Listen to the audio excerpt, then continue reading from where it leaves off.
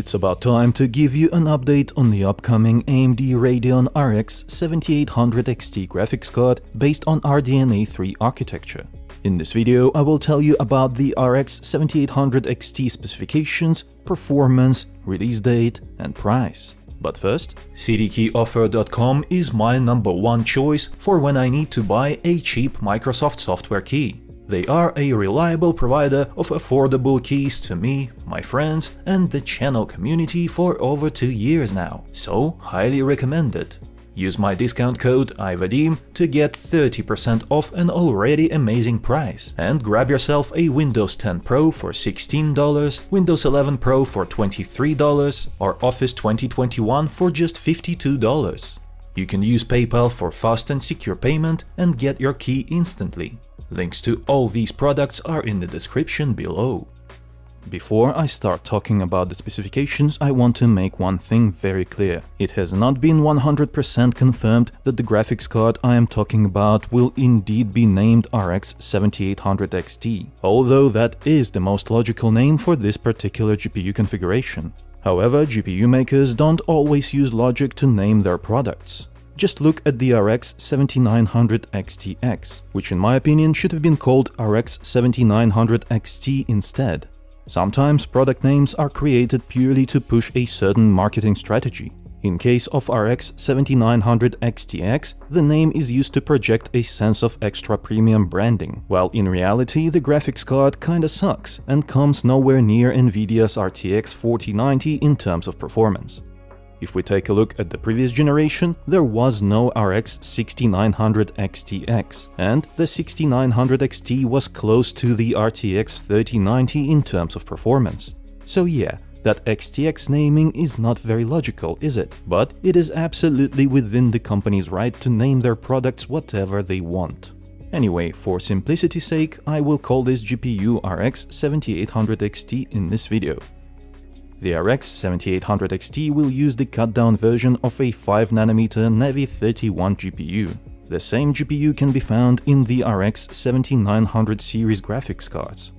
The 7800 XT features 70 compute units, 64 MB of Infinity Cache, 16 GB of memory, and 256-bit bus.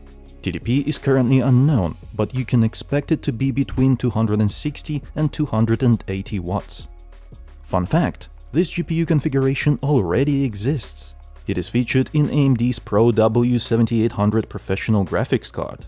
Igor's lab used the Pro W7800 to simulate the RX 7800 XT performance in 9 games using various resolutions. The results look very close to what I expect to see from an RDNA 3 GPU with 70 compute units. On average, you should expect the RX 7800 XT performance to be comparable to the RX 6900 XT at 1080p and 1440p resolution, and slightly better at 4K resolution. The red bar, marked as RX 7800 XT simulated, corresponds to the benchmarked Radeon Pro W7800 with half the memory. The orange bar, marked as RX 7800 XT calculated, was subsequently extrapolated based on the efficiency of an RX 7900 XT. It is worth mentioning that the Pro W7800 is not designed with gaming workloads in mind, and even the calculated results may differ from the real RX 7800 XT performance. We may see slightly better results when the RX 7800 XT launches with proper drivers, but don't expect any major performance increase. In my own minimum to maximum performance calculation, the RX 7800 XT does not exceed the RX 6950 XT even in the best case scenario. That is an interesting perspective when we take its price into consideration. The RX 7800 XT will most likely cost around $600 or more. This brings up the question, is it even worth waiting for the RX 7800 XT if you can get this level of performance with an RX 6950 XT right now for around $630? After all, the 6950 XT also comes with 16 GB of memory. Its only downside is the power consumption. The 6950 XT has a 335 watt TDP, while the 7800 XT is expected to have a 260 to 280 watts TDP. But let's be honest, that is not such a huge difference. By the way, rumor has it that AMD is almost sold out of the Navi 21 GPUs, which are used to make the RX 6950 XT. The company had a massive oversupply of Navi 21 since crypto miners stopped buying graphics cards last year and demand dropped significantly, leaving AMD with lots of unsold last-gen GPUs to this day. That is the reason why the RX 6000 series graphics cards were selling with such a big discount for the past several months, and why the RX 7800 XT is taking so long to launch. So if you do want to get an RX 6950 XT instead of waiting for the RX 7800 XT, then grab it while you still can. Personally, I think that the RX 7800 XT is not worth the wait. It is yet another underwhelming product about to join the rest of the underwhelming generation of the RX 7000 and RTX 40 series graphics cards. These graphics cards are the main reason why PC sales are so low this year.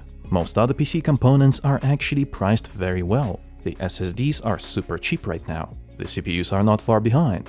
The DDR5 memory is also fairly priced, and the motherboard prices are okay. AMD and Nvidia are shooting themselves in the foot by not pricing the new graphics cards competitively enough to encourage adequate PC sales. Now let's talk about the release date. AMD's partners expect the RX 7800 XT to launch by the end of September this year.